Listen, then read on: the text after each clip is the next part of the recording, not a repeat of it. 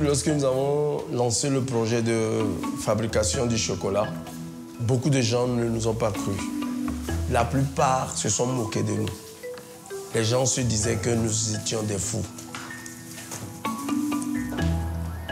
Les autochtones, les indigènes, les Africains n'ont pas été encouragés à transformer les produits de rente dans leur propre pays. Le Togo fait partie de ces pays producteurs. Le Ghana, la Côte d'Ivoire, le Cameroun. Et le pire, c'est qu'au Togo, il n'y a jamais eu une unité qui transforme le cacao produit au Togo en chocolat.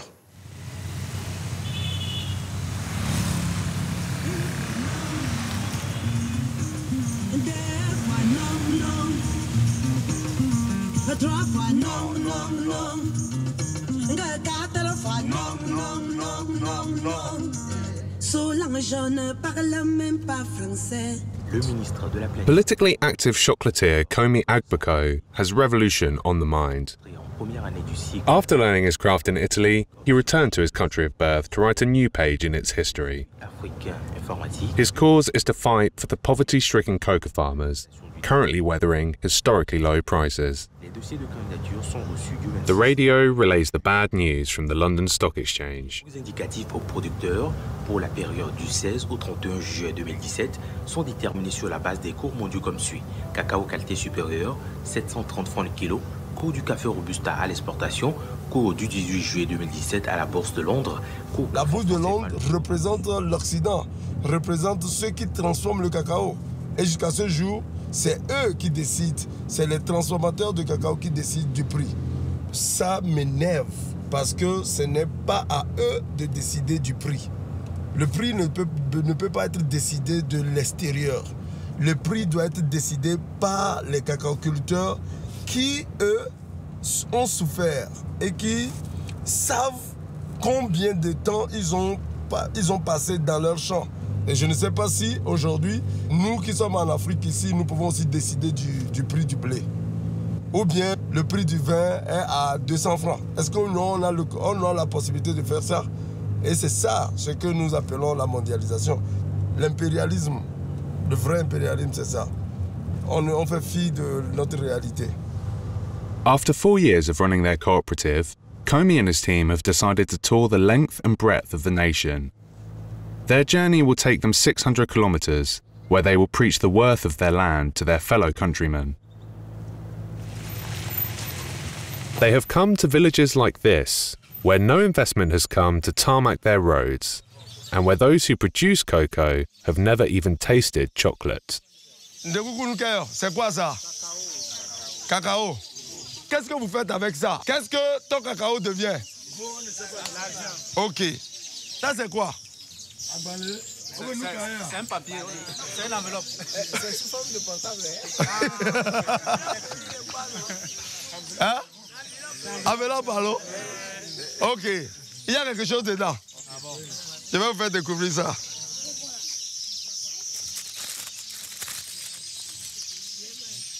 C'est quoi ça? Chocolat. Chocolat. Midesia. Américain ou chocolat quoi? Américain ou chocolat quoi? On est quoi les images là? Ok. Qui veut goûter?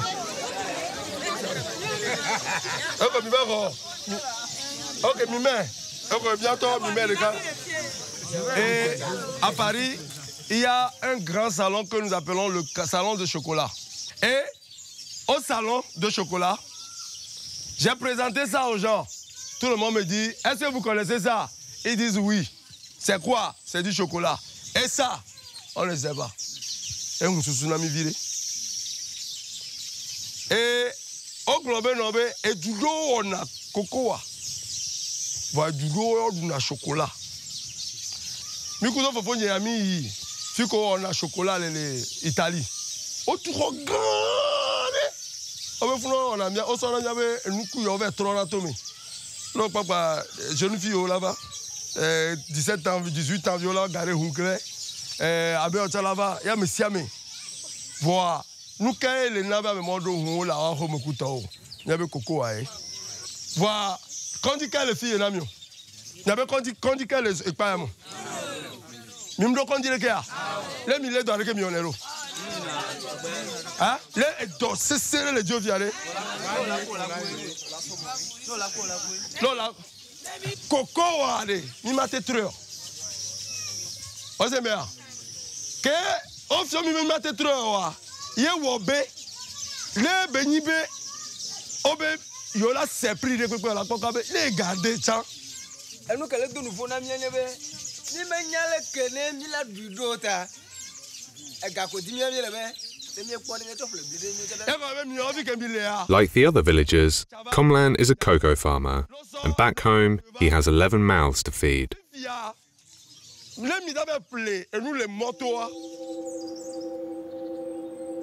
Komlan's plantations lie a few kilometers from the village.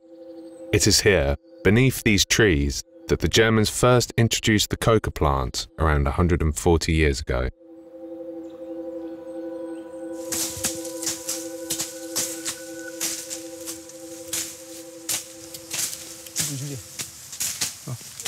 In Togo, coca farming provides a livelihood for some 20,000 families, just like Komlan's.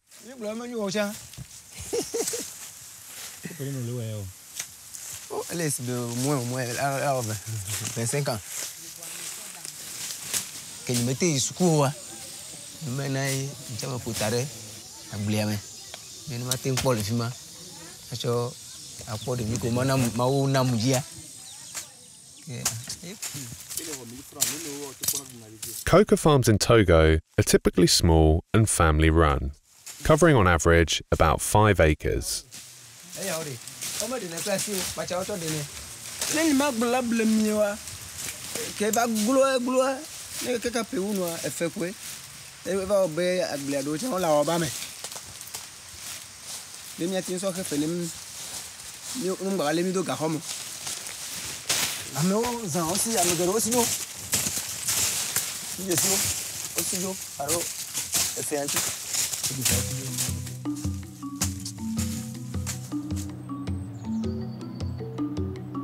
Komlan and his wife sell their beans through the village cooperative. Foreign companies then buy up the entire region's harvest before it is exported to Europe, the US, or China.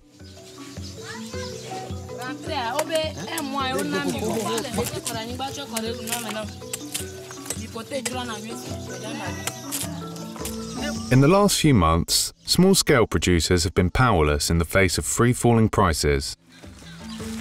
From 1,300 francs, i.e. €2 per kilo, to half of that. Since the 1980s, IMF-imposed deregulation gave Togo no choice but to sell at the whim of the markets. The village of Akolokuchi has never been more deserving of its name. Translated, it means one must suffer before he eats.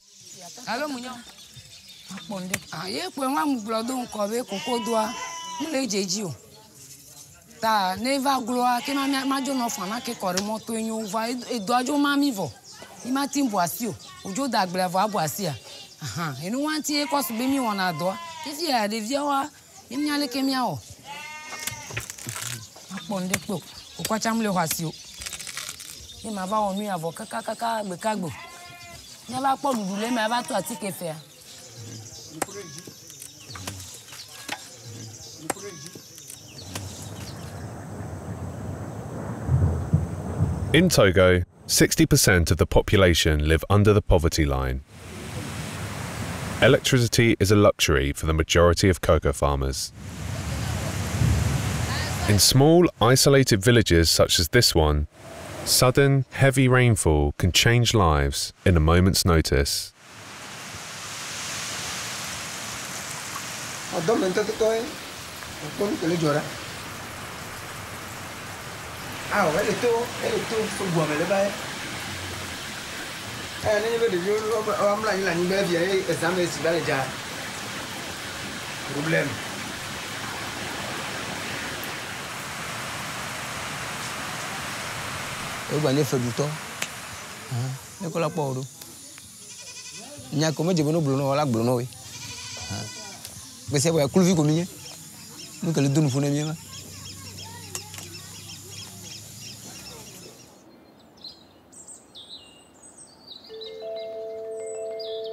In West Africa, the land of cocoa, Togo's operation looks relatively lightweight compared to the farming giants of Ghana and the Ivory Coast.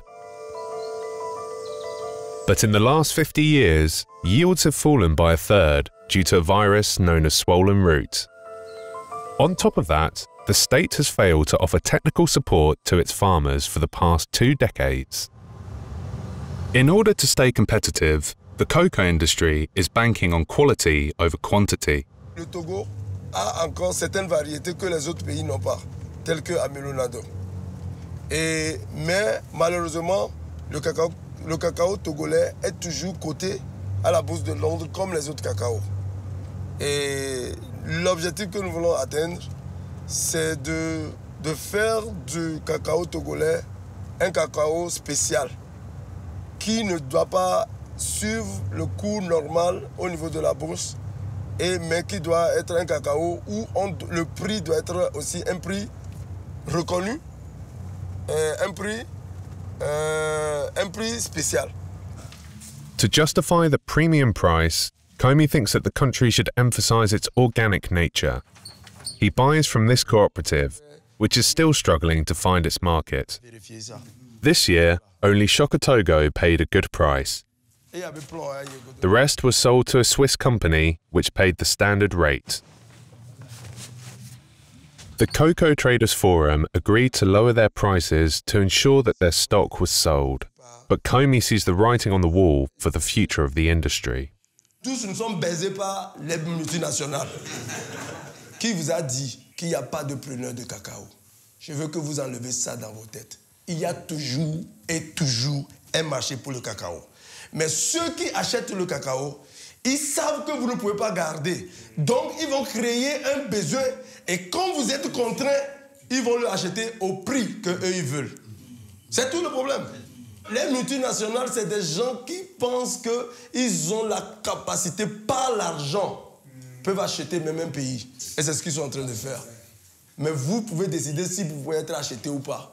Si les produits dorment trop dans le magasin, c'est ça que j'ai dit, il y a les intérêts qui coulent sur l'argent qu'on a pris pour acheter les produits et finalement ça devient des dettes au niveau de l'Union.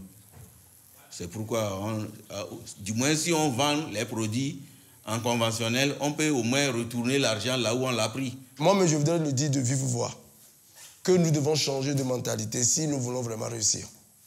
Mais il vous faut seulement souffrir quelque temps et la victoire nous sera donnée. Les acheteurs, ils achètent quoi? Les exportateurs, ils exportent quoi? Les transformateurs, ils transforment quoi? Qui sont ceux qui produisent le café cacao? Mais pourquoi, si c'est vous qui produisez le café cacao, vous ne savez pas que vous-même, vous êtes très important et si quelqu'un ne vous reconnaît pas, vous le mettez à dehors? Mais moi, je vais vous dire aujourd'hui, même si notre avenir est très petit là, on a de l'avenir. On est d'accord? Travelling from village to village, Komi advocates for the future of his country.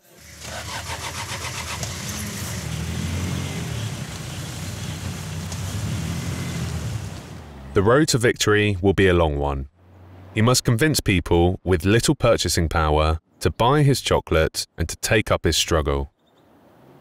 On croit en Afrique que ce qui vient de l'Europe, de l'Asie, de l'Occident, c'est ce qui est meilleur. Donc, manger quelque chose du local chez l'Africain ou bien chez le Togolais à l'heure actuelle, c'est comme tu n'es pas civilisé. La civilisation, c'est de prendre quelque chose qui vient de l'Europe. Et cela n'est pas la faute à qui que ce soit. Cela aussi est dû à notre ignorance. À l'ignorance des Africains qui ne savent pas qu'on peut quand même leur imposer n'importe quoi.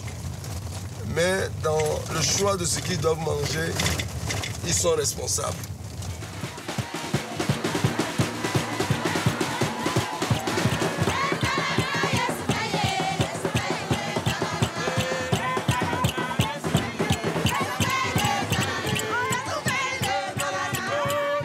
Ambroise Carabou is the nationwide representative for the coffee and cocoa producers.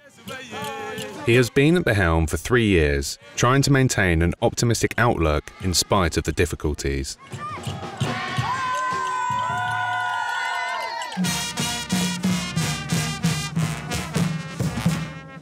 When the villagers learned that South Togo would be visiting them, they decided to receive them in the traditional manner.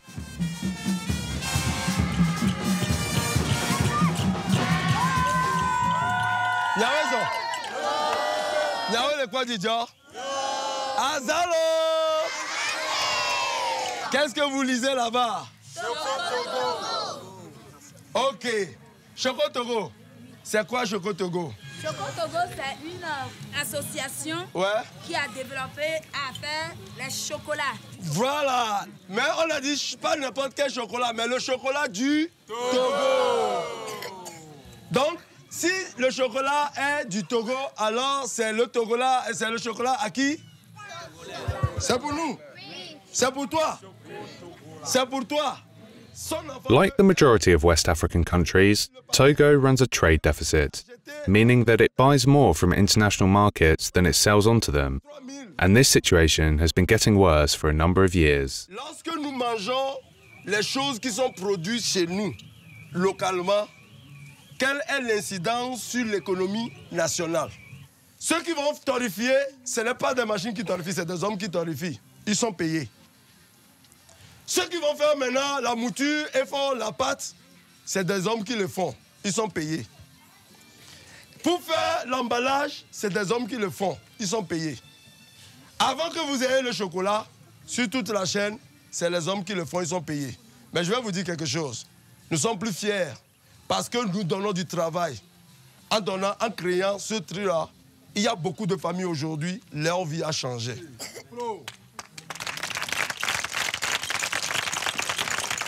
Donc, les enfants vont goûter au chocolat chaud et les adultes vont aller prendre leur chocolat là-bas. Chacun a droit à un chocolat. Quand on a entendu parler de Choco Togo, on a rigolé parce qu'on se posait la question, il est qui d'abord? Qu'est-ce qu'il fait? Il est où? Il est né où? Moi, j'ai fait longtemps dans la filière et puis jusqu'à la mise en place des organisations de base et autres, je ne le connaissais pas du tout. Je ne sais pas ce qu'il est. Mais à force qu'on soit ensemble, avoir son ardeur... Bon, c'est un homme qui est très engagé. Ce qui nous intéresse de lui, quand il dit oui, je vais faire, quand il dit je m'engage, il s'engage, il a la conviction. Palemé, the country's 4th largest town, is also known as Togo's cocoa capital.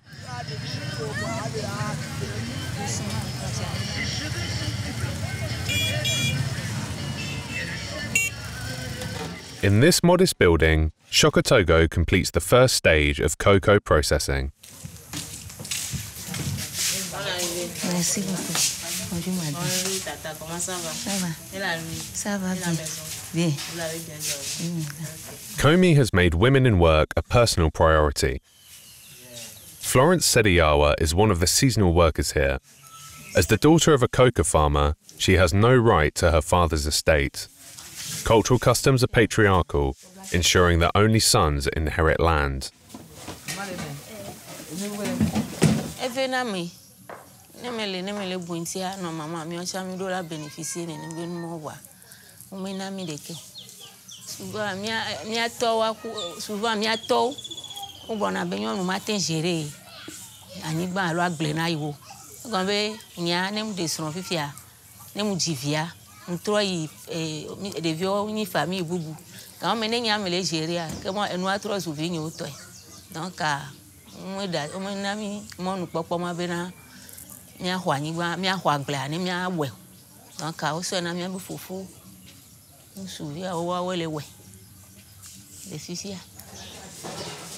Women remain confined to small-time, irregular work.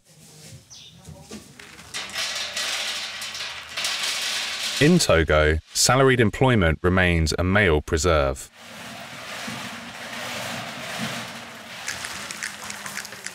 But today, the work of Florence and her colleagues will be valued. They are tasked with husking the cocoa beans, a job normally carried out abroad once the cocoa had already been exported.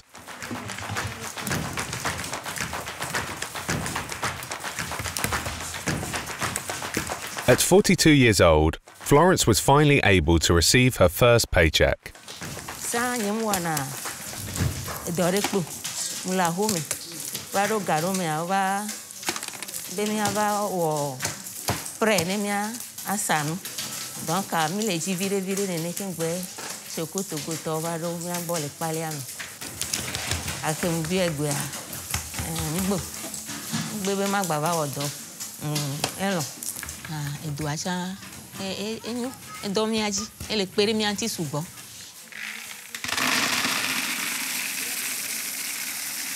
In one day, Florence earned 3,500 francs, or just over €5.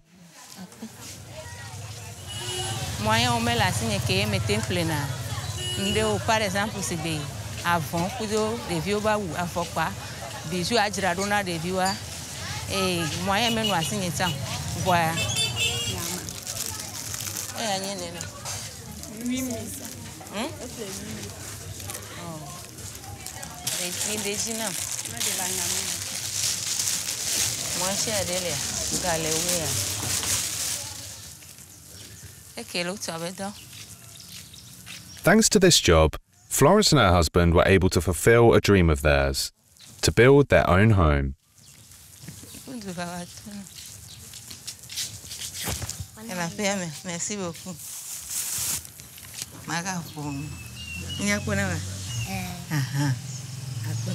They hope that their success will be an inspiration to their daughter. The Nyasinge dynasty has ruled Togo for 50 years, but has failed to revitalise the country, as 1/3 of young people are unemployed and poverty is on the rise in rural areas. This is the result of years of political instability, whilst a negligent agricultural policy has caused great harm to a country where 70% of the population live off the land. In September of 2017, the people took to the streets to demand the resignation of their president, Faure Gnassingbé. The people are hungry for change. Le pire, c'est quand les jeunes Africains quittent l'Afrique. Notre Afrique, cette Afrique où nous avons tout. Ils quittent ici pour mourir dans la Méditerranée comme des animaux. Et on les traite sur les frontières européennes comme des... même les poissons sont plus importants qu'eux. Je me dis quand même que c'est vrai que dans certains pays où il y a la guerre, où il y a vraiment la famine, je comprends, mais pas au Togo. Donc si les Togolais abandonnent les champs, abandonnent tous ici pour retourner, je pense que c'est une ignorance. To round off his tour, Komi has chosen a small cocoa farming village a few kilometers outside of Palimé.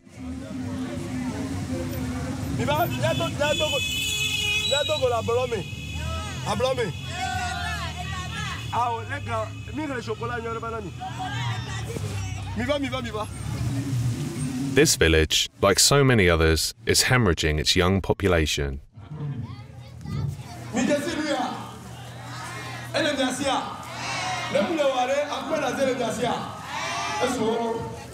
Maintenant, pour faire le chocolat, c'est très simple.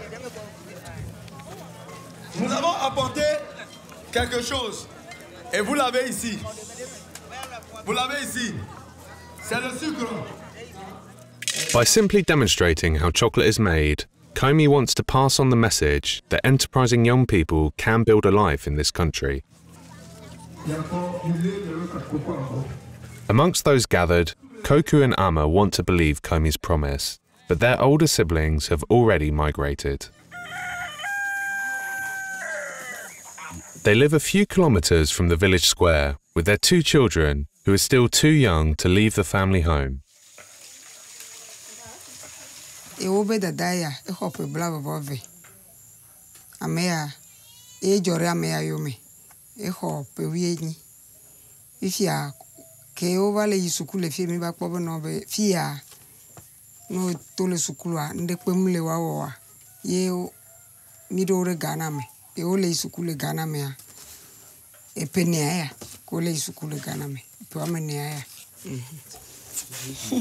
The Togolese diaspora is vast. Almost 1/4 of the population lives abroad.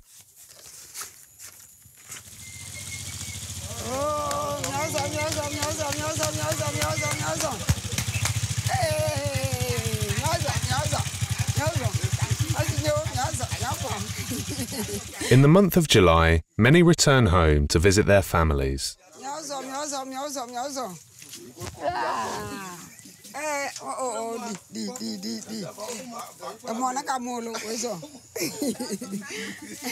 Today, Kokou and Ama are finally reunited with their children after spending many months apart.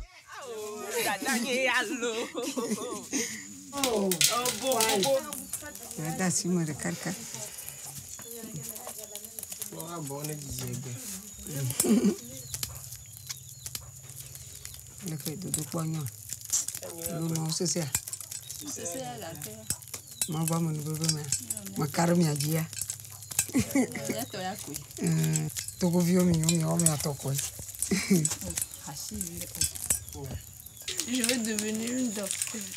Je ne veux pas rester ici comme mes parents souffraient. Donc moi je voulais devenir quelque chose plus mieux que ça. J'ai des rêves. La façon dont les gens criaient ici à propos de trouver du travail à faire, des choses comme ça. Bon, des fois ça m'inquiète de rester ici. C'est pour ça que j'ai dû forcer mon père à partir. Mon rêve, c'est de devenir un avocat un jour.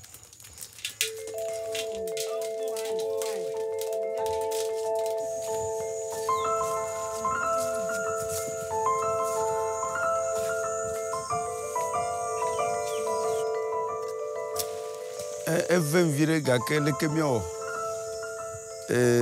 egbebe yeyiwa otovone yeyiwo vai de kekebe enyawo ta de viwo cho dibe yo ngogbe dede ke ozube nu ke mia ewo mia to mi mete po ngogbe dede o de viwo ke le bia si bi on petit mille fio va globo no be nene yo po ngogbe yita yo jo le mia boa mi ma tegbe. Like many of their generation, Kokou's children are turning their backs on cocoa farming. Donc agble amachanyo. On va venir to nya ba je dejeje gban to ye mo to le roku je pon ka le wo ji pola nyima lo be no agwe agberegbero. Donc no wo be susu la va be yo wale ke ple to chala nyama da sibe agble ya no achanyo. Koku ya aje. Mano du ka kasre ga ke be maku.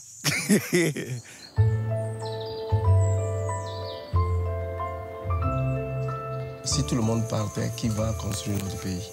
On a besoin des mains qui doivent reconstruire le pays. Mais il faut un courage, parce que ce n'est pas facile. Et moi, j'ai pris la résolution de revenir, parce qu'il fallait que quelqu'un commence pour que ça donne le courage à d'autres aussi de suivre. After an initially bumpy road, Komi's small co-op has managed to find its feet as Togo prepares to unleash a new generation of inspired entrepreneurs.